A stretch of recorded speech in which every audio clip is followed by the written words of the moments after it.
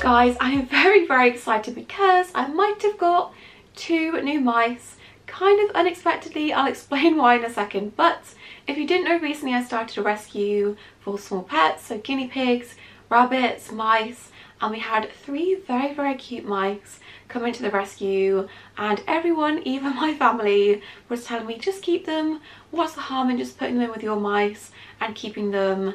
And it just didn't feel right to me. I'm really happy with the 4 mice I have in there at the moment, and I don't really want to put 7 mice in there, so I was like, no, I'm not going to keep them. I will wait for the right mice for me. So they then got reserved and adopted, which is amazing, but pretty much as soon as people started to show interest in them, my 2 boys in this enclosure, they're around 2 years old, around about now, and that kind of slipped my mind. So they have started to show aging and just slowing down, and I kind of second guessed myself whether I made the right decision not keeping those mice or not, because very quickly I could be down to just 2 mice, and that obviously is not ideal. So I then started looking for my own mice.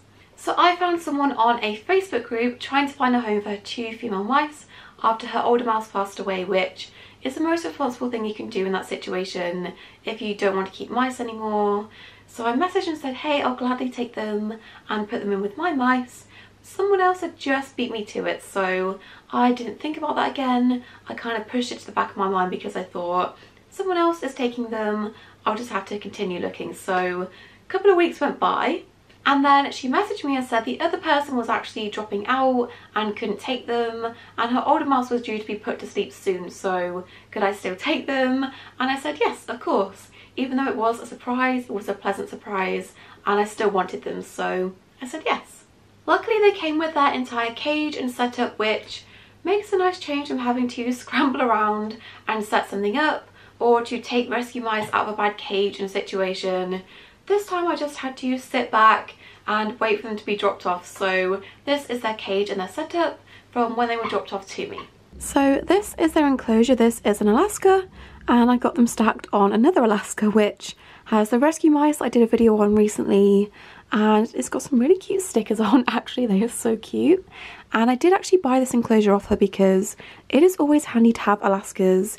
They are so good for hospital cages for rats, spare cages for mice, good cages for intros with rats. So this one does not belong to me, this is my friend's, and I bought this one off her for about £30 I think it was, because they're really handy to have. So I believe they were in a different enclosure, like a bigger wooden DIY type one I think, and then obviously because she has downsized and doesn't have many mice, they are in here now. So I will show you the things they've come with.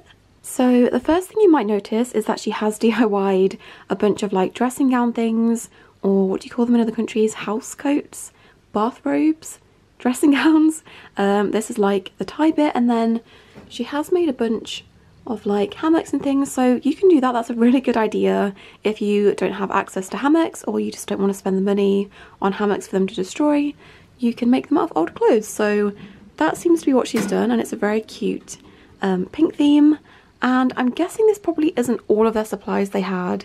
She's just given me a selection of things, and I put them into this enclosure, but I do need to clean them out at some point. I've had them now for about a week, and I want to clean them out and put different bedding in, so I will redo this setup for them. But this is the setup they came with. Little hammock here, and a very big wheel, which we will get onto later in the video. So yeah, this is one of the bigger Trixie wheels, and then there's just a bunch of like cardboard boxes, a coconut, wooden hides. This is really cool. I'm quite excited about this. I've never owned one of these before, so that's exciting. I always love getting free mouse supplies. And then this, which I actually sell in my store, and I was curious if she'd ever ordered from my store because a lot of this does look familiar, but I don't think she has. And then there's an egg box, a wooden seesaw, this thing which my mice already have, a couple of like ropes and other hammocks and things, and then this little hide at the back is where they are sleeping.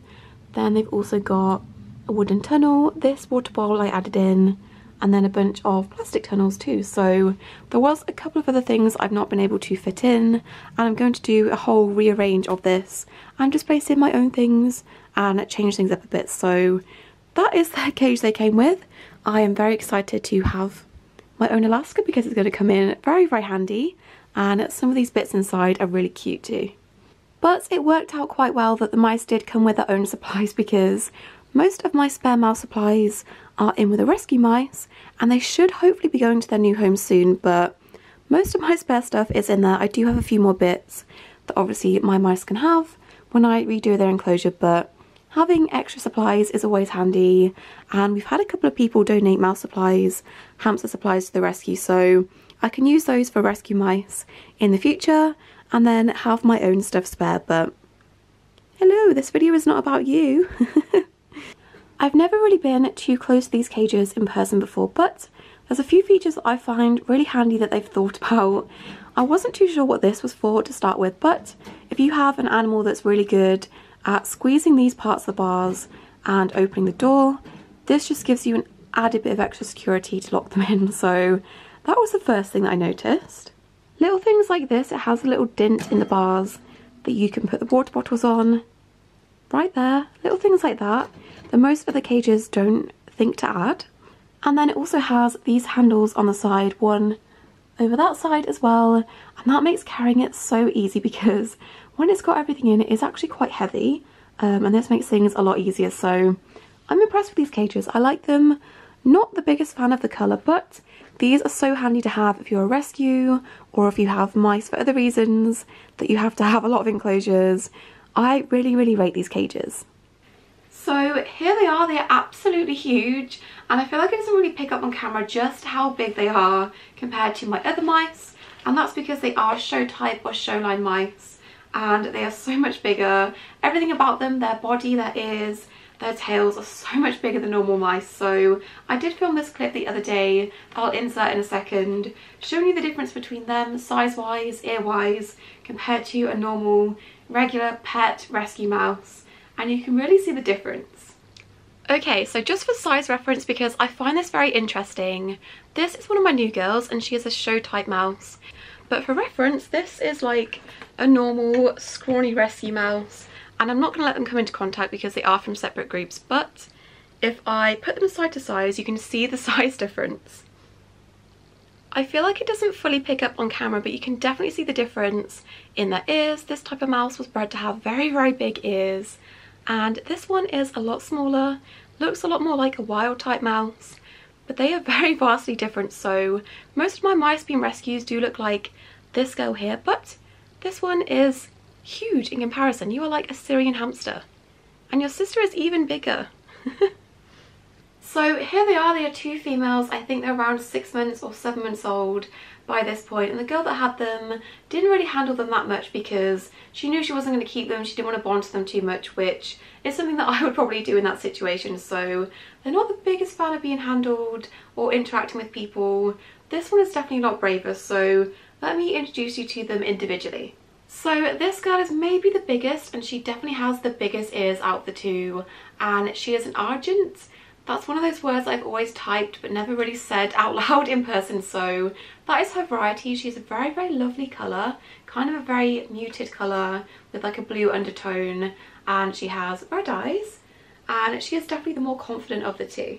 So they have got names from their previous owner, and to be honest I really like them. They are names that I would use anyway myself because they do kind of go with my themes, so I was toying with the idea of maybe changing them, but I do like their names, so at the moment they're keeping their original names. Unless you guys have any other suggestions, I've already had a Vixen, which is a common name when it comes to red mice. I've already got a Hazel up there, so none of those, but if you have any suggestions. But right now I am keeping their names as they are, and this one is April.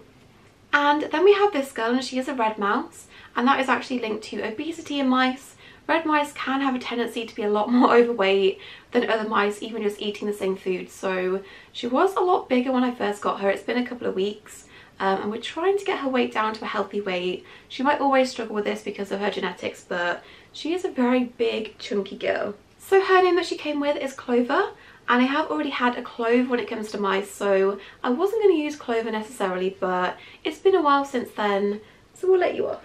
But yeah, these are my two new girls. Absolutely massive, but very, very cute. I just can't get over how big their ears are, and Clover has the cutest little button eyes, and I'm just obsessed with them. So I hope you guys have enjoyed meeting them. I do now have to introduce them to the other mice.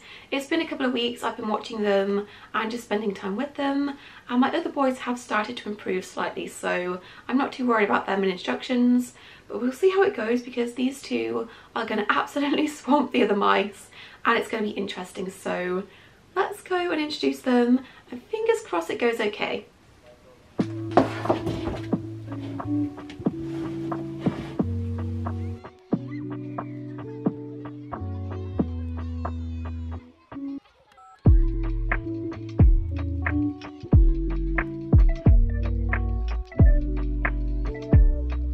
Okay, here goes. Be nice, big girls.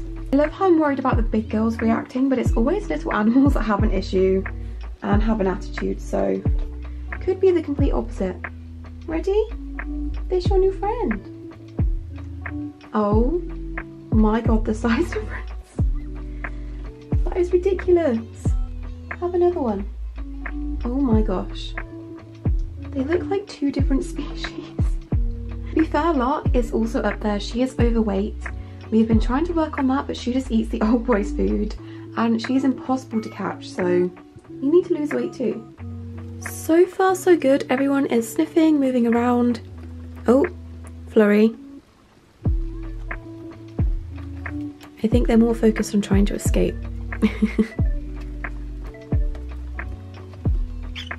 It's okay. You've always been dramatic. You've always been a drama queen. They barely touched you, hun. Flurry is very interested in the girls. No one else seems to be that bothered by them, but he is pursuing them quite a lot, so gonna have to watch him, but he's always been a bit sassy. These two have given up. It's so colourful. I've just had monochrome mice for such a long time. Look how cute they look together.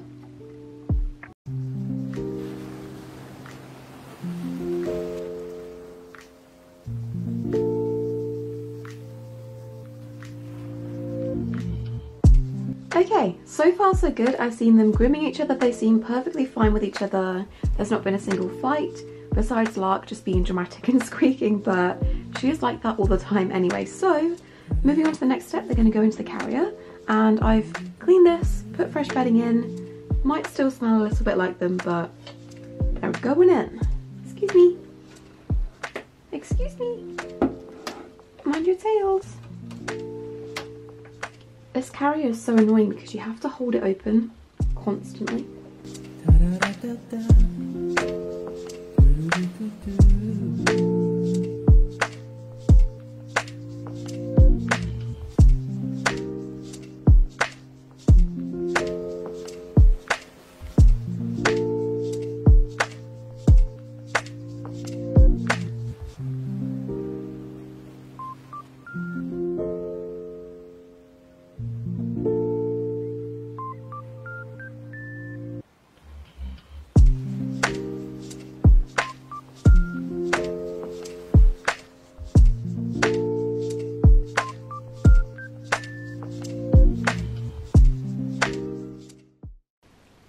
Whilst the mice are down there in intros, I wanted to talk about wheels because this is the wheel that I currently use with my current mice. I believe it's the small size Night Angel wheel, and when I bought this, a few people were like, you should have got the bigger size, and in hindsight, yes, I should have done because that would work with all mice and I would have saved myself some money, but this is going to be far too small for the new mice. They are so much bigger. So far it's been okay with the current mice I've got. They've been really small rescue mice, but there is no way this is working with their bigger bodies and their longer tails. It's just not going to be good. So I have walked out and bought myself new Night Angel wheels that are 10 inches instead, and it's very expensive. My heart breaks slightly at just how much it costs, but I swear by these. They are the best wheels that we can get in the UK. We just have to pay expensive American shipping. So, ta-da! Oh, ta-da! So these are the new wheels. I did of course buy 2 of them because I have many mice, And this time I went for brown because although I love the green and all the colours they come in, I did regret the colour choice slightly because it does just stand out a lot in a naturalistic setup, and I didn't think it would too much, so this is going to look so much better, and it doesn't really fit in the frame because it's so much bigger. So this one is the 10-inch one, and of course taking out the middle section when it comes to mice just to be safe, just in case they get their tail stuck. So I'm very happy with these. Ignoring the price point, I am so happy. So that does mean I don't have a use for these green ones anymore. They are still in really good condition, and that kind of speaks to how good these wheels are because I've had these for just about a year, I think, and there's no damage, no rust, anything to them. So I am going to be selling these probably on my Instagram if you're interested in buying both or just one of them for smaller mice or a small hamster. Then I'll be selling these. I'll also give you the like cork bottom new one of these because I'm not going to use them, so I'll clean these up really good, give you this, package them up, send them, probably only in the UK because I don't want them to get lost because they are quite expensive. So if you're interested, look out for that post on my Instagram or send me a message. But I think that is everything I wanted to talk about and show you. I hope you guys enjoyed meeting the new mice, April and Clover. I'm fairly certain that's going to say their names because it suits them and it's cute. But I hope you guys enjoyed meeting them and seeing them and their ridiculous, silly, huge ears. But hopefully, fingers crossed, intros carries on going okay, and I'll see you in my next video, whatever that might be. Don't forget to subscribe, and I'll see you soon. Bye!